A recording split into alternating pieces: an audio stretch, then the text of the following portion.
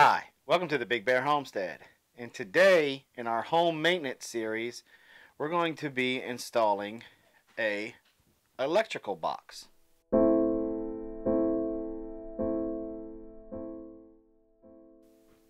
Okay, so today in our home maintenance series, we're changing out an electric box, switch box, outlet box, conduit box, whatever name you want to give it. This is the box that your switch or outlet is supposed to sit in when it's inside the wall, so that way your connections are protected and they don't brush up against the wood and start a fire and short out and all that kind of fun stuff.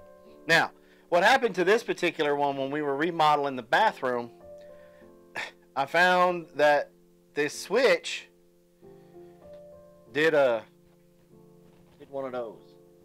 And so we pulled the box out. Then it was one of the boxes that nail in to the stud. We popped it out to try to pull this wire, but because of the way it was done, unfortunately there was no way to reroute this wire. So now, because there's no way to get that box back in and get it secure, we have to replace it with one of these boxes. Now, the difference between this box and the box that nails into the studs is basically these pieces right here. Okay? Now, these boxes are specifically made for situations like this. If you're moving an outlet in, or if you're adding a switch or adding a phone line or a data line or cable or anything like that, you could put these boxes in, and these flaps right here, they grab a hold of the drywall. So that's what secures the box. Okay? So all we have to do first is go to the breaker box and turn off this switch. Come back, take our tester, make sure we got the power off, and all you do, if you remember from the other ones, is you just take the black lead, put it on the black wire, and your red lead, put it on the white. It doesn't really matter, to be honest with you. You can switch it either way.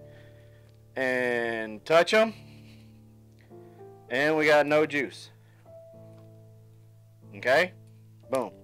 Also, get in the habit of touching the screws, but if you can also touch the wire, because something may be happening in there that it's not allowing the current to flow through the screws, and you may still get zapped. Highly unlikely, but I've seen stranger things in the world. Okay? So, better safe than So, we got no juice. So, what you got to do here is just take your Phillips screwdriver and you remove your wires. Take your wires off.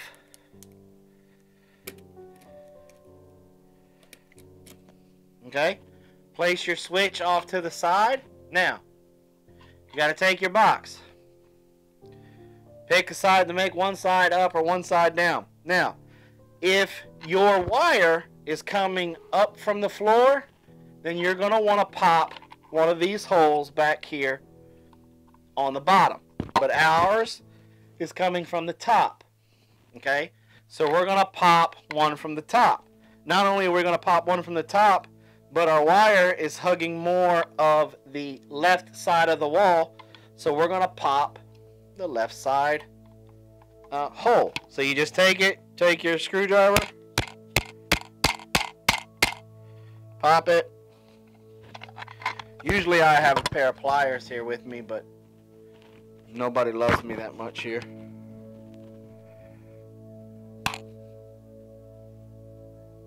Okay. Push it in there like such. Give it enough room for the wire to go through. Okay. Grab your wires. Again, this is why you make sure the power is off. It's because they're going to touch. Just kidding. You know I got to do that every time I'm messing with electricity. Okay. Feed them through.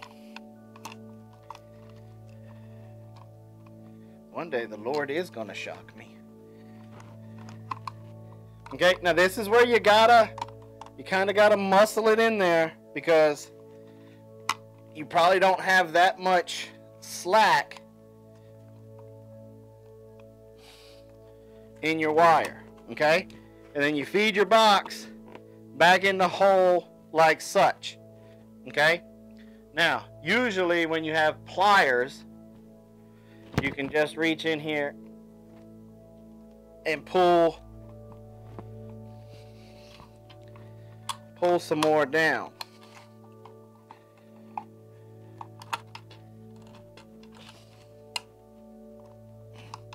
Let's see, we don't have a lot of slack to work with, so this is going to be a tight fit. So, alright, now all you do from this point is you take your screwdriver or screw gun, okay,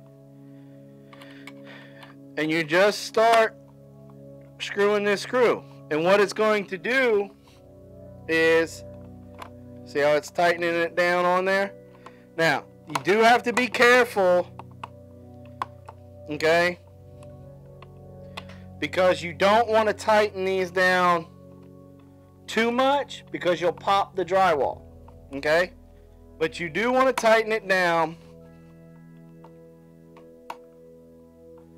just enough that your box becomes snug, like that. Not tight, just snug, so it won't fall out. And then you just reconnect your switch. You can put your switch back in the box. Let's see if I can do it here without having to run and go get the pliers. Nope, I'm gonna need the pliers. So we're gonna reconnect this switch and we'll be right back. Okay, so we've got the switch hooked back up and we've got it secured to our box. Our box is secure. The only thing we have left to do is put the faceplate back on. But before we do that, we're going to test to see if everything's okay power-wise. So we are going to go flip the breaker and come back and test the switch. So don't go nowhere. Okay, we flipped the breaker back on and it didn't jump right back off, so that's a good sign. Alright, so we got power back here, so let's see if the switch still works. Ah! See, I get y'all every time. Both people working the camera jumped. Every time. Every time.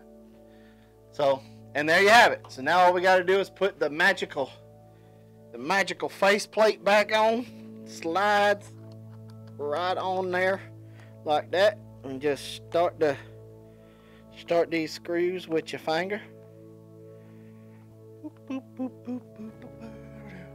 Now I'll probably have to, ain't no probably about it, I'm gonna have to come back here and fix the drywall around it at a later date, but that's a later date.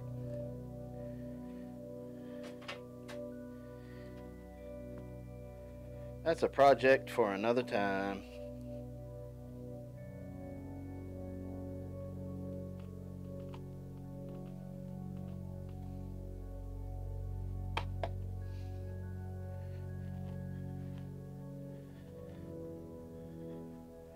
Right now I'm just getting this on so that way my little girls don't get shocked when they're turning off and on their light.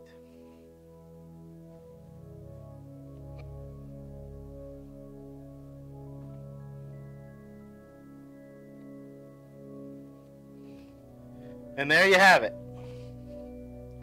That's how you change out the switch box, light box, outlet box, conduit box, electric box inside your wall. If you had to pull the old one out, or if you're just adding a new one in, that's how you do it.